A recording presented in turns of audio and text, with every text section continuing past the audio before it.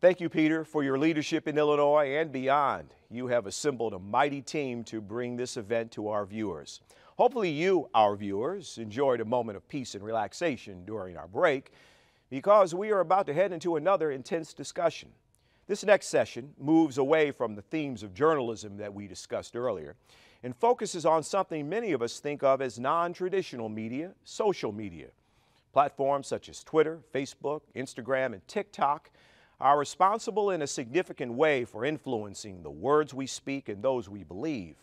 Our next moderator has spent her career examining the intersection of media, technology, and social justice. Eileen is senior reporter for tech policy, ethics, and social issues at MIT Technology Review. We are grateful to have her lead this discussion. Welcome, Eileen. Okay. Thank you, Jim.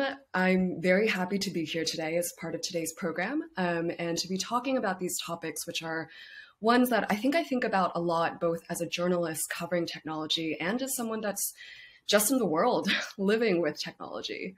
So before we get started with this really great session, I want to challenge everyone that's tuning in to put down your devices for the next 45 minutes and don't look at Facebook, don't look at Instagram, try to ignore your notifications, text messages, all of that. Not just because I want you to pay attention to us, but because I want you to think about how difficult it is and how addictive social media has become as we have this conversation about social media and mental health.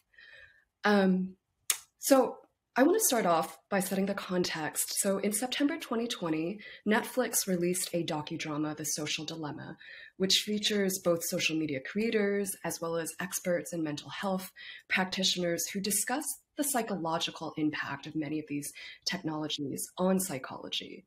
And our panelists today were featured in the film. First is Dr. Anna Lembke.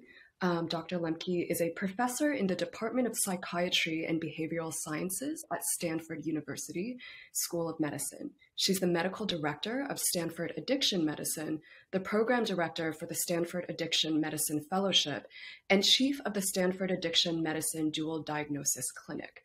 She also has a new book out called Dopamine Nation: Finding Balance in the Age of Indulgence. We also have with us today Dr. Jonathan Haidt, a social psychologist at New York University's Stern School of Business.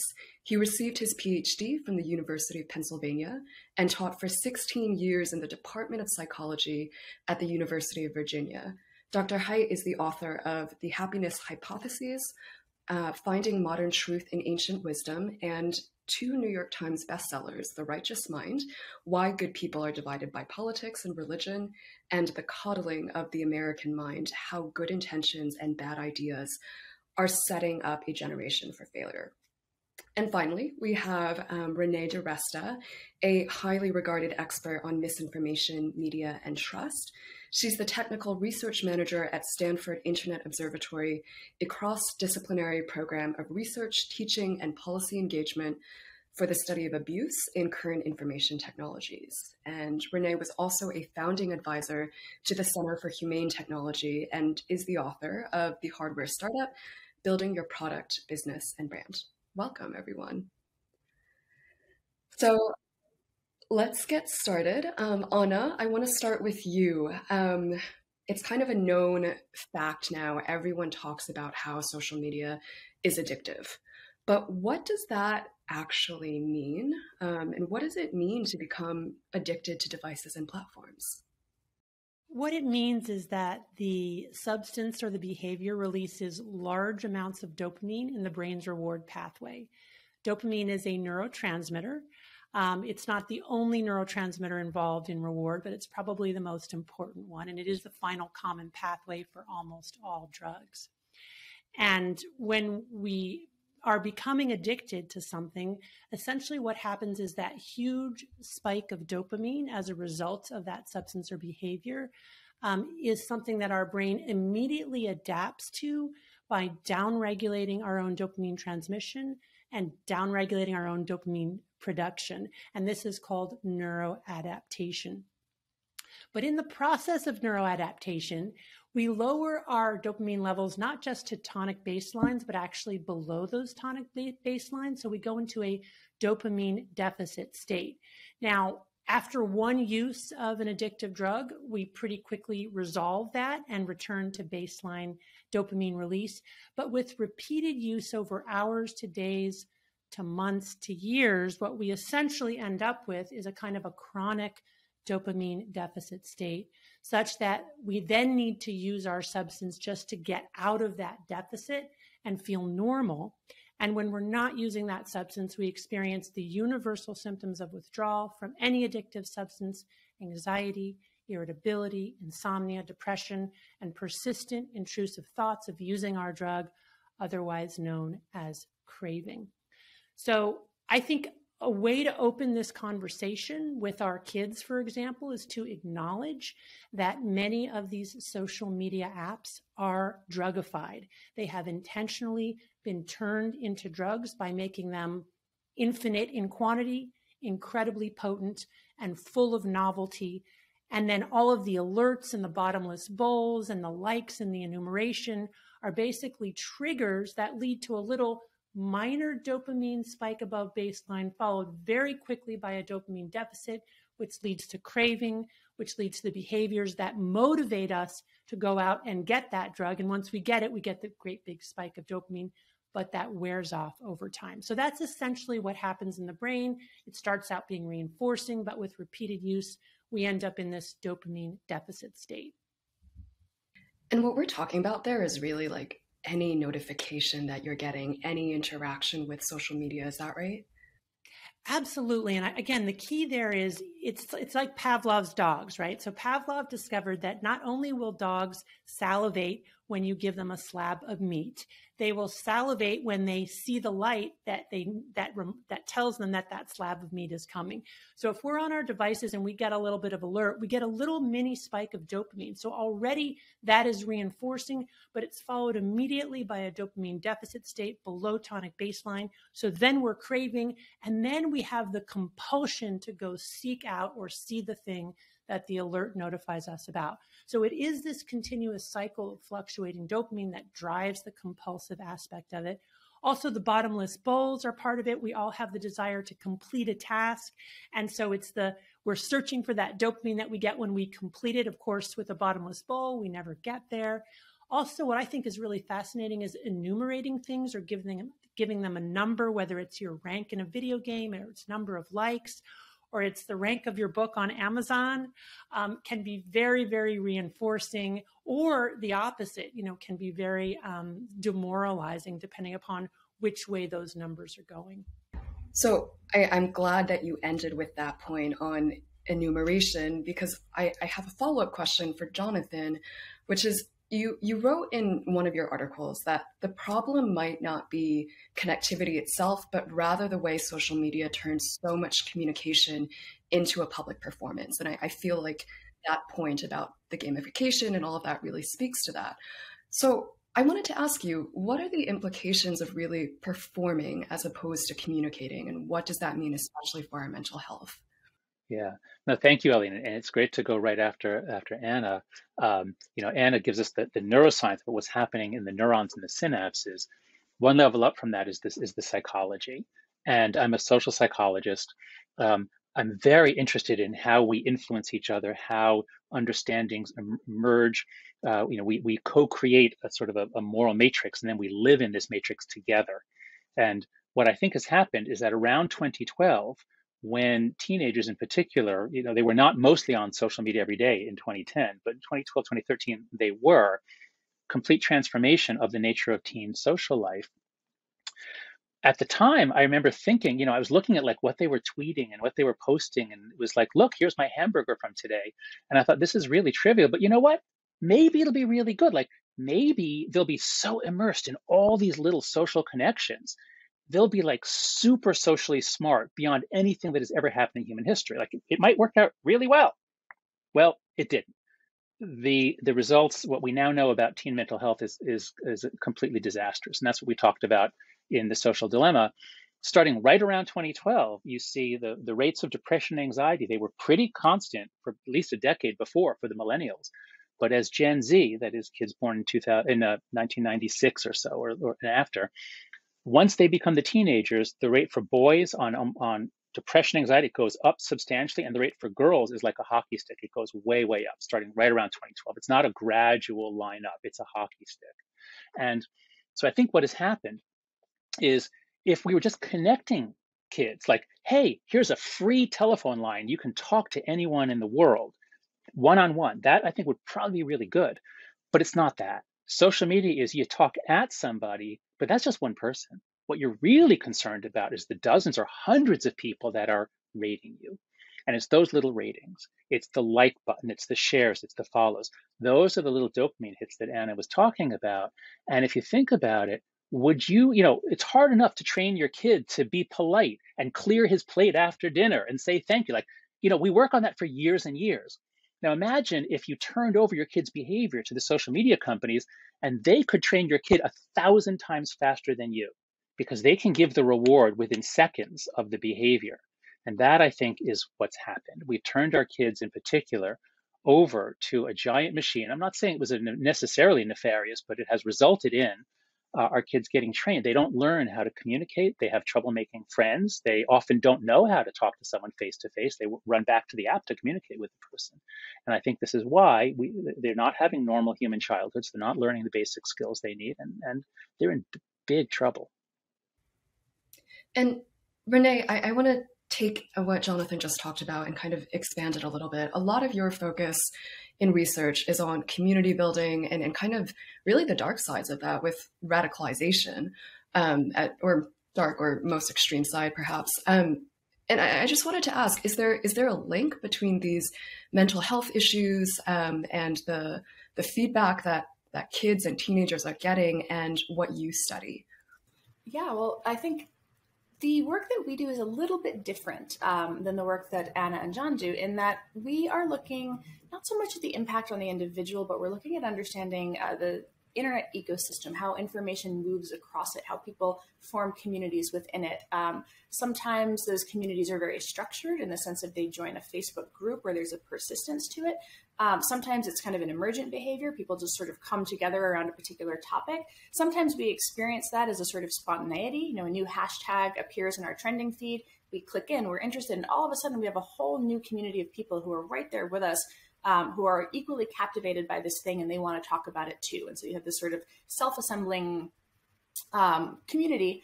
Sometimes it becomes a little bit more of a, a little bit more of an angry crowd. That's unfortunately one of the dynamics that we see quite often. There's a lot of sensationalism. There's a lot of anger. And so whether it's in a persistent community or one of these more transient things where people come together to talk about a particular moment in time, they're there because they're having a strong emotional response to what they're seeing. And one of the areas where this has been really clear is hashtags and conversations related to coronavirus, just to use something that's, that we've all spent the last year and a half thinking about. In the movie The Social Dilemma, you see the teenage boy character, and whenever he is feeling lonely or insecure or confused, or even when he's just kind of by himself killing time, he goes and he pulls out his phone and he's sort of constantly signaling what he's interested in. There's a lot of that's been happening, particularly in the context of COVID, where we've all been looking for more and more information about coronavirus. In the early days, it was how dangerous was it? Who was being harmed by it? Were there early cures? As the vaccine conversation has started, more about the efficacy and the safety of the vaccines. Then, the expansion of that conversation into now we're in the mandate phase of the conversation. And there's a lot of people who have very, very strong opinions about these things, and they're finding the very like-minded. And oftentimes it's just a perfectly normal, natural, there's nothing remotely radical about it. But there are certain types of content, and there are certain dynamics between these self-assembling crowds and these communities of people oftentimes, and then things like the media. This is where social media and media intersect, where they don't know who to trust. They're very confused. This has been a very confusing time for many, many people. I'm a parent trying to figure out how safe it is for my child to go to school, right? And so as we're going through and scrolling and looking for information, feeling that overwhelming sense of there's just too much here, I don't know what to do with it, I don't know who to trust, has created these environments where people want to be in these communities of trust. And oftentimes that's people who tend to agree with them. So we see a lot of that that consolidation, that sort of breaking up into what are, sometimes they're called echo chambers. An echo chamber means usually a community of people who actively distrust outsiders. Sometimes there are just communities, with shared beliefs. But where we see that evolve into areas of harm is when they actively distrust outsiders, and when the information that they're receiving from the people that they do trust is not necessarily reputable. So this is where we start to get into conversations around what is a harmful community, what are harmful behaviors, what are the harmful effects of social media in this regard, versus how do we think about the opportunity for positive or pro-social dynamics to come out of the same system, which is people finding, for example, support groups, or there's a lot of really interesting people who have had a COVID experience and have long COVID. And there's a lot of these long COVID communities that are really actively trying to communicate to figure out, hey, what works for you? And so it's not quite so simple as the entire ecosystem is terrible. There's a lot more nuance to it that we see in our work as we look at it writ large at a social level. I'm sorry, I'm trying to tie like a couple of different ideas together. And I'm thinking one thing that stuck out to me about what you just said is that there's a lot of fear that's driving interactions and the building of communities and all of that. And on the other hand, there's fear and there's also vulnerability and support. And a big part of this conference, I think, what we're thinking about is how do we break down like stigma and discrimination around some of these vulnerabilities, around whether it's mental health or distrust of, the media and authority and all of that. And I'm curious, this is a question for everyone, but maybe Anna, we can start with you, how you see social media either providing that space to, decrease discrimination and stigma, or if there are ways that it's actually making it worse. Yeah, great question. Complicated question for me to answer. I mean, when I think about behaviors or ideas that are stigmatized, really what I conceptualize is that we as human groups are constantly redefining the boundaries of deviance. And we do that in an iterative way. And one of the main emotions that we use to do that is simple shame. Shame is an incredibly powerful emotion. We feel it viscerally in our gut. We associate it with fears of shunning and abandonment, being ejected from our tribe. It's a very, very powerful emotion. And it can be very pro-social in terms of bringing people around to more pro-social and adaptive behaviors that contribute to what behavioral economists call club goods. On the other hand, it can be a very destructive emotion, especially if it involves, being shunned or as we talk about now, canceled. When I'm listening to Reneé talk, what strikes me about one of the wonderful things about social media now is the incredible egalitarian nature of it, and how so many people who are unvoiced and had no platform now have not just a platform to articulate their ideas, but can also find other people who share those ideas. And sort of on the opposite side of shame is the incredible validation that we feel when we find other people who have had a similar experience or share our worldview or share ideas that maybe we were ashamed of expressing or felt that we were the only ones. So again, it's a really double-edged sword, because I think it's great the way social media has allowed certain marginalized people who have been stigmatized and not welcome. It's created a place and a platform for them to find others. On the other hand, the potential danger there is the ways in which this finding of others is no longer happening in the village square. It's happening at entirely separate villages. And we're not talking about small villages. We're talking about villages of millions of people all around the world. And I really think that our, basic emotional network was not adapted to millions of people. So the scale is something that is just not something that we're prepared for. I mean, we go quickly from the village square to the village mosh pit and, passing people around on their backs. And then what's happening, as Reneé alluded to, is that it's basically a herd mentality or a frenzy. Getting back to dopamine, we experience an incredible dopamine spike when we have an emotion at the same time that somebody else is having the same emotion. So, people are having outrage, and then a million other people are outraged at the same time. And then any kind of rational discourse becomes obscured by sort of, the mosh pit frenzy. So this is hard for me to answer, because I think on the one hand, social media has allowed for people to be seen and to have a voice in really positive ways.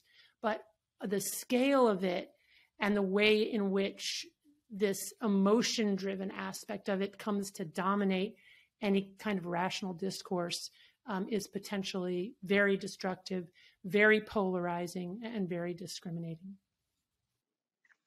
Yeah, I'd like to add on to that, if I may. So those of us who were socialized by the 20th century really understand, I think, the mission of the Kennedy Forum, and part of it being to destigmatize mental illness. Mental illness is so common. And I remember, growing up in the 70s, it was a really big deal if somebody was found to have gone to a psychiatrist. Oh my God, like that person can't be president. So since the 60s and 70s, there's been enormous progress in destigmatizing mental illness and the need for psychiatric or psychological care. Now, one of the hallmarks of the social media era, and here I identify around 2012 as really the turning point. Before then, I call the pre-Babel time. That was a time when there was some possibility of us understanding each other. In the Tower of Babel story, God says, "Let us go down and confound their language so that they may not understand each other." And I think that's what social media did to us around 2012, plus or minus a couple of years, when we got this outrage platform. Since then, we have all these separate communities that are untethered from each other and untethered from reality. And there's no way I can see to retether them. And this is our fate. The reason I bring it up in this conversation about stigma is that there are some sub-communities flying out into orbit in which mental illness is now valorized. I've heard from a number of teenage girls, and I'm referring specifically to teenage girls. I've spoken to a number of teenage girls who say, "I'm not depressed, but I have to pretend that I am because everyone else is, and I don't want to make them feel bad." Being anxious and depressed is something social media encourages. I wouldn't say social media encourages it, period, in certain communities that have a very particular moral order. And it's especially ones that have ideas about oppression and victimization. It's valorized to be a victim, to be suffering, to be anxious, to be depressed.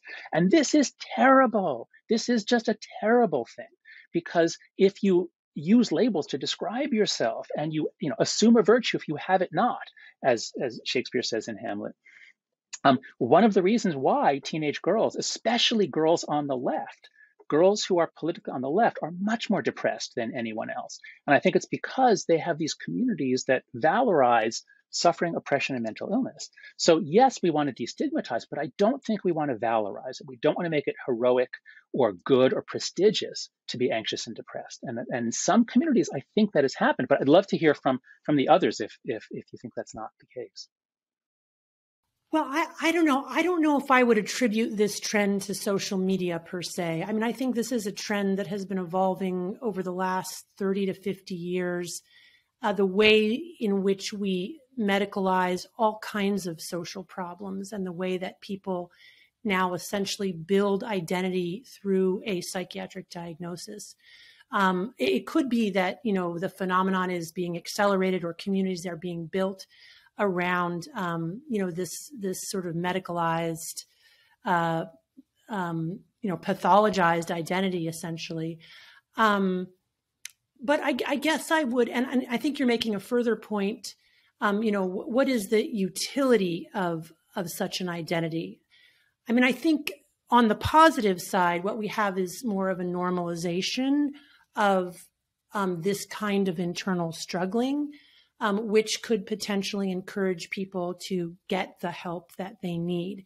But but I agree with you that one of the dangers there is that people can get stuck in this identity, and then not really move forward in their lives, not create a healing narrative, because their identity and their narrative is so contingent on them having this, illness narrative. So, I do appreciate your point. Well, we see as a little bit of, for any topic, I'll use the example of the hashtag trauma on TikTok. There's a lot of people who are out there who are creating content because we're all content creators now. And so this is people who are sharing their first person experiences. They're joining a community. When you engage with it, you see more of it. And so there is a kind of like a reinforcement that this is content you contribute to this hashtag, ergo you're probably interested in this topic, ergo you're going to see more of it. And that is one of the dynamics that after you've, sort of trained the recommender system, once you're, again, regardless of what the topic is, that sort of feedback loop does kind of come into play. So if you are, I think one of the ways in which this has been somewhat remarkable in social media writ large is that you find your kind of communities of affinity, and many of those are very much identity based. And so people continue to internalize the messages that they see as they participate in these communities that are very focused on their identities. And this is one of the dynamics of how the system serves content. Yeah, I guess I want to jump in and add, that these can be very healing communities. So for example, in the addiction recovery community, these online platforms, including, classic social media platforms like Instagram, can be very helpful. I just saw a patient yesterday who is in recovery from an alcohol addiction, who, when she experiences cravings for alcohol, will go on her Instagram feed where she follows a number of other women who are in recovery. And not only is it sustaining and healing for her in terms of her recovery to be able to do that and get those positive messages, not just of a shared identity, but also practical tips for how to maintain recovery.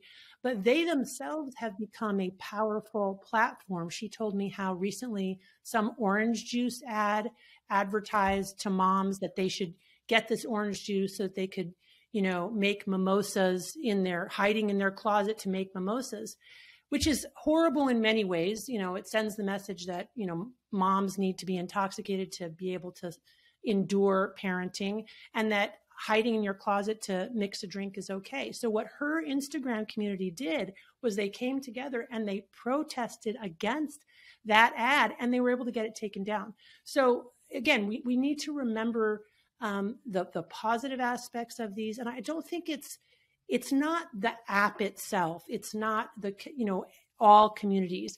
What we need to figure out is what are the distinctions between healing communities and those that are not? What are the ingredients there? That's a really great segue. To talk about maybe some of the ways that social media can be a positive force. And I'd love to hear from everyone a little bit more on that.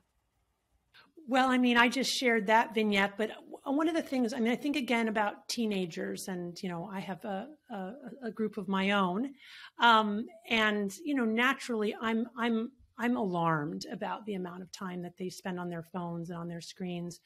On the other hand, something interesting is happening there that is potentially positive. And I'd really be curious to hear what others think. And what I see as positive, potentially positive, is that, so much of modern life is this coming together and then separating again, which I think is very traumatic and engenders a lot of neuroses, like the constant separation anxiety. So for example, when I go to work in the morning, I have some separation anxiety leaving my kids. When I leave work at the end of the day, I feel separation anxiety leaving my patients. And then I often want to call home and bridge that gap because I'm anxious for that period. Okay, whatever you may think of that, that's my reality. And I really think that the ways in which home life and work are separated is probably not fundamentally healthy. And so I'm wondering if there are ways in which families and friendship groups can stay more connected even as we separate. Because I do see that with my kids and their friends, their real friends in real life, and they're talking together almost always through the day, even as they're not together. I see that as something potentially positive. I can see a lot of potential positives and a lot of potential negatives, but I'd like to step back and think about the mammalian developmental program. Our kids are mammals, and that means that they have an attachment system to us. And when they feel secure, then they're supposed to go out in the world and take risks and try things. And if things don't go well, then they come back, but then they have the courage to go out again. And this is how mammals learn. And you can't have your young mammal develop into adulthood if they don't do that. If they just sit at home all day long on their screen, or they go to school, or if they're not out there with other kids having adventures and taking risks. And you might think, well, risks on social media, maybe those are okay. No, risks on social media are horrible, because if those go bad, they can lead to mass shaming at the end of your career because you said something. So I would like to suggest that we not even bother looking for, well, what's good, what's bad. We rather say, you know what? This was a giant uncontrolled experiment, and so far the results are about as catastrophic as anything we've ever seen with children, with the possible exception of leaded gas. I'm not sure. Those are the two giant ones in my lifetime. Given that the age of 13 was chosen by Congress for no good reason as the age at which kids can contract to give away their data, there was no concern for mental health. It was just a political compromise. That age turns out to be way too low, and it is never enforced. You can just lie on any of these social media platforms. When my kids were in 6th grade, they said everyone is on Instagram. So rather than saying what's good, what's bad, I would like to say having kids skip normal childhood interactions and instead spend 8 hours a day like this, even if they're communicating, appears to be disastrous. I can't be sure of that, but we have this mental health catastrophe. Nobody has another explanation for it. Nobody has proposed, well, no, it's not because of social media, it's because of something else. No one's offered that yet. So I think the leading candidate has to be the transformation of teen social life that happened when they stopped talking to each other face to face and started talking to each other through these mediated platforms with 1,000 people training them with likes. This is really, really unhealthy. So I'd like to suggest that we have a national attempt to keep it out of elementary and middle school. I mean, I understand we're not going to keep 16-year-olds off, but I think 11, 12-year-olds, 10-year-olds, they should not be on any of these ever. I mean, okay, maybe you can view things, but they should not be able to post. That's what's so damning. You post, and then the world trains you. Kids should not be posting, I think, at least until 14, 15. High school is kind of a break point. I'm not going to tell high school students they can't have a TikTok account, but for God's sakes, keep it out of middle school. Middle school is the hardest part of life for most kids. It's especially for girls. I mean, middle school is awful for girls. My daughter is going to 7th grade. And to make it 10 times worse because now everyone's on Instagram.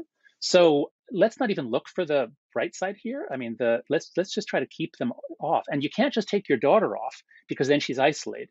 So it's a social dilemma. That was the point of the documentary. It's a social dilemma.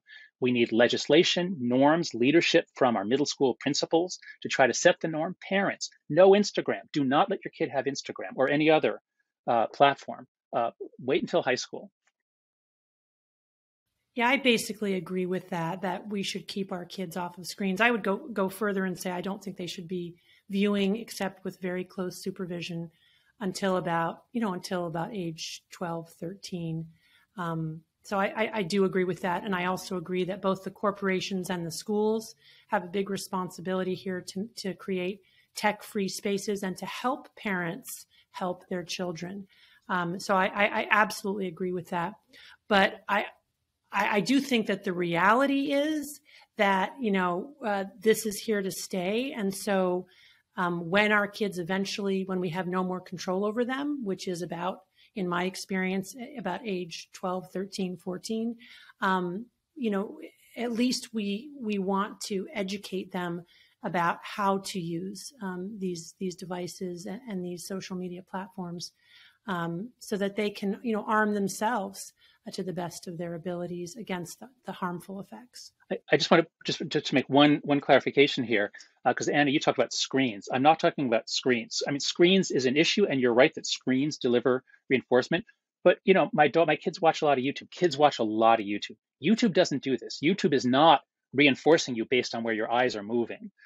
There's no way we're going to keep kids off of videos or screens. I want my kids to be independent, and so I send them out in New York City with a cell phone. And I'm much more confident that they can go to school and do things independently at the age of 10 or 11 because they have a cell phone. Also, I've done a major review of all the published literature I can find on the relation between social media and mental health outcomes, and the results are pretty clear.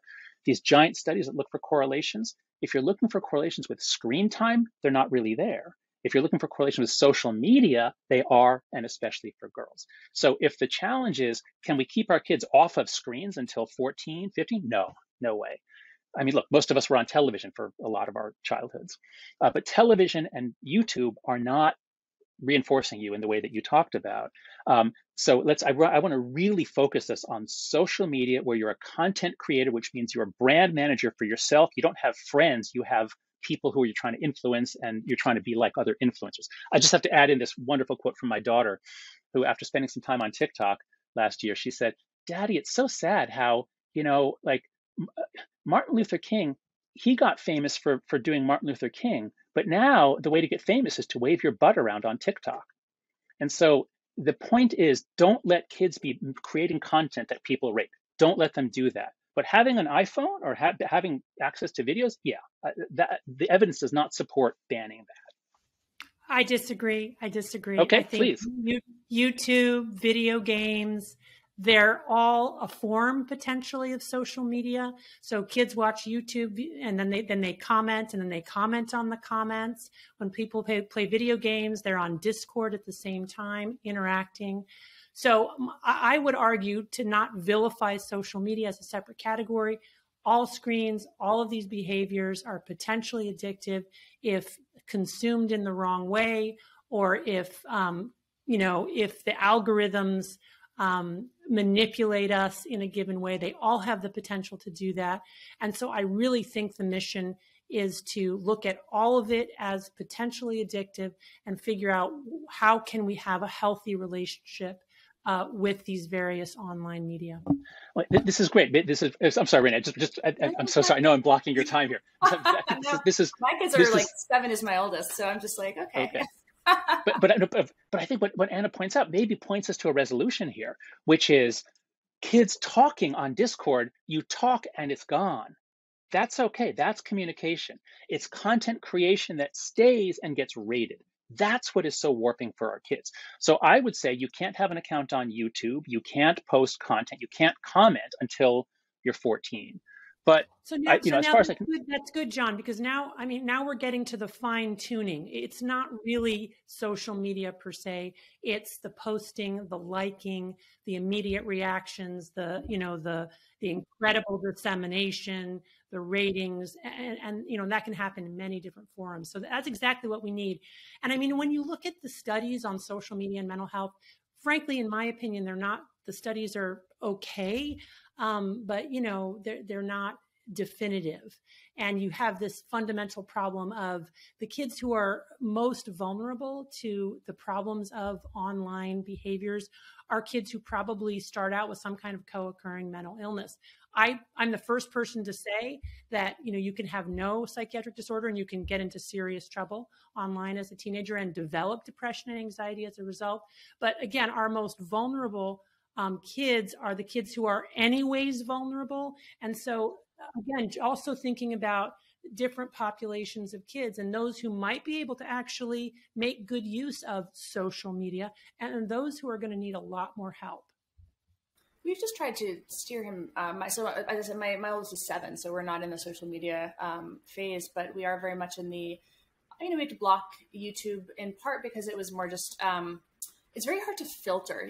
That was the problem we were having. He learned how to search, and he would just search with voice commands. And so he would just say a word and, YouTube would be what would pop up. And he couldn't type. He could barely read. He was, 5 when he started doing this. And we uninstalled the YouTube app, and then he figured out he could do it through voice command and get through it through Safari. And, kids are very innovative, right? But I grew up with computers constantly. And so what we tried to do, my dad was an engineer. I had computers, and I snuck onto America Online and BBS systems when I was in 8th grade, and so we were trying to think through what could we do to not limit screens entirely. Also, candidly, I was homeschooling for the last year and a half and with a full-time job. And that's where parents really are. That's where parents of elementary kids, school kids, our experience in coronavirus was the only way we keep working is if our kid has a screen.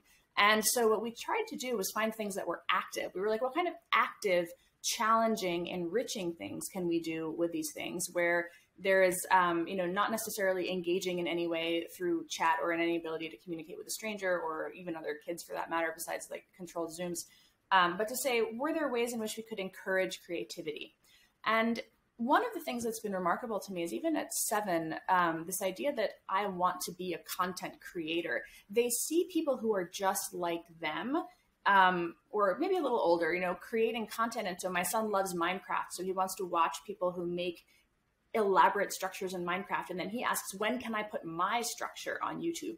And we have to, we kind of like dance around it. We haven't really wanted to get into all of the problems at the age of 7, but this is such an innate thing, that desire. I want to put my creativity, I want to put my content out into the world. And we're trying to figure out, how do you balance that? Where's that line?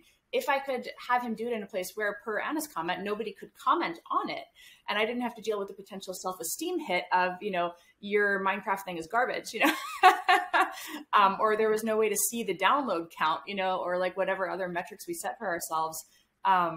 Then I think I would, again, feel more comfortable with it. But right now, I think it is how do we recognize that screens can be very, very useful? A lot of these tools are absolutely fantastic. The, Minecraft time is a time for creativity, but at the same time, limiting the really bad downsides. And that's, I think we're all in agreement on that front. Yeah. And that's a really nice line. You said it's an innate thing, but what's the innate thing? The innate thing is to struggle for the prestige in the eyes of your peers. And at 7, that's not so serious. But once kids hit 10 or 11, they're totally obsessed with, or even earlier, what their friends think of them. They don't care what their parents think of them. And this was the point of Judith Rich Harris. She had a book called The Nurture Hypothesis, Nurture Assumption, a while ago. It was that kids aren't trying to please their parents. They don't actually care because you're never going to throw them out. Kids will live or die. This is our evolutionary programming. You will live or die based on how much you impress the other people your age in your cohort. They're the ones you're going to have to cooperate with and mate with and all of that. So kids by middle school are completely obsessed with what other kids think of them. So that's the innate thing. And that's what's so nasty about social media for middle school kids, is that it's hijacking this innate thing and saying, oh, you want other people to respect you? Well, you don't have to do anything that's worthwhile. Here, just wave your butt around on TikTok and you'll get a lot of likes, and then you're an influencer. So I love this conversation. I want to wrap up with just one final question, which is, where do adults fall into this? What does coexisting with social media for us look like? Well, there's also that clout chasing dynamic happens to adults too. It's really not limited to kids. I mean, one of the things that I'm consistently struck by in the way that that the online environment has evolved over the last, 7 years or so, maybe, is the rise of these kind of online factions where people, kind of telegraph who they are in their bio with an emoji, right? Or 50 emoji for that matter. But there's such a, here's my identity. I'm putting it out into the world. I am absolutely, and then there's this interesting dynamic that's happened where these identity factions have to fight each other. Also, I think John kind of alluded to this too. This, we're not only coexisting in space where I see your rose emoji and I have a neoliberal globe emoji and we're both just coming into the space. There's automatically, you see this signifier and it's like, well, that's one of those guys from that other team. And, and you like expect a hostility in the interaction almost. And so there's this factionalization in how people engage. And it's really been, I think, remarkable to see that come about. We used to see it from kind of niche activist groups, right? There's always, social media has always been a phenomenal tool for activism. There's people who had a particular cause and they would fight for that cause and they would want to amplify that cause, make that cause trend. That's a dynamic that's been around maybe since 2011 or so, 2011, 2012 timeframe. But then it's just been it's really moved into like the normie space where that is the way that people expect to behave online today. And that is the thing that I think is understudied and pretty remarkable, is just the extent to which people feel themselves to be digital warriors for a cause today. And it's not even necessarily the largest percentage of people online, but it's some of the most highly visible dynamics are really this kind of crowd influencer fighting each other dynamic that we see on Twitter and on Facebook and, to a lesser extent, some of the other platforms. YouTube, it's almost like the old like diss tracks and rap where one posts one and then another posts one. And, you have that kind of dynamic. But it's not necessarily the healthiest way to be, but it seems to be a thing that keeps people coming back because they are getting that dopamine hit, that sense of engagement, that feeling that this has given them a mission and a community, and here's where they are. Yeah, I think that's a great example. It's another innate thing. That is, it's innate that we are built for tribalism, which doesn't mean we're always tribal. It means that when there's a conflict, we really lock into the level of the conflict, and that becomes our identity, becomes our passion. And as a boy, I never understood team sports. I didn't like them. I thought it was a waste of time. But as an adult, at least I understand it. It's a fairly healthy way that our culture has found to activate this tribal psychology in a way that has very few negative side effects. You know, if you're in Britain in the 1970s and 80s, you get soccer hooligans and they like to physically beat each other over the head. That's not so good. But our sports rivalries are pretty healthy. And I think what you're pointing to, Reneé, is the way this is exactly the same dynamics. This tribal dynamics is it's this innate thing which the platforms are hyperactivating, and it's not playful. It's nasty and it's angry, and it's making it very hard to have a deliberative democracy when we can't deliberate. I think Twitter is a complete failure as the public square. It's just awful. But to the larger point of what do we do as adults, I may have been pulling our conversation more to focus on kids because that's what I've been studying. And I think the evidence of mental health harms to kids is the strongest. But I think social media is damaging the mental health of a lot of adults. I know it's done that to me at times. And in part to deal with this crazy world, I've started reading Stoic writings in the morning. And I found that Marcus Aurelius and Epictetus were so wise about why we should not be on social media. They sent us messages 2,000 years ago. They have all these reasons why you should get off Twitter today. So I'm going to read you one. Here's one of my favorite quotes from Epictetus. He says, "If your body was turned over to just anyone, you would doubtless take exception. Why then aren't you ashamed that you have made your mind vulnerable to anyone who happens to criticize you, so that it automatically becomes confused and upset?" Wow. I mean, over and over again, the Stoics understood consciousness, the way we are so reactive to what people think about us and say about us, and the way that social media, again, jacks into those ancient circuits and just ramps them up and ramps them up. And most of us are worse off for it.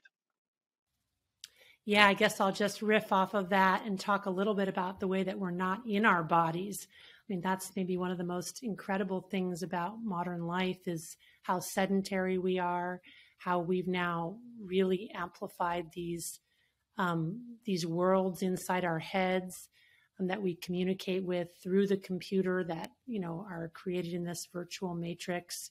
And we've forgotten about our bodies, and yet being in our bodies is so important and so such an important part of both physical health and mental health.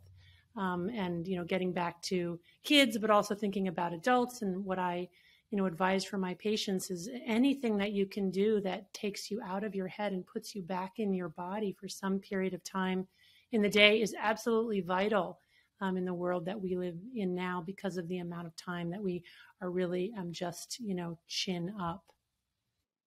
I would urge everyone to watch the Netflix series Black Mirror.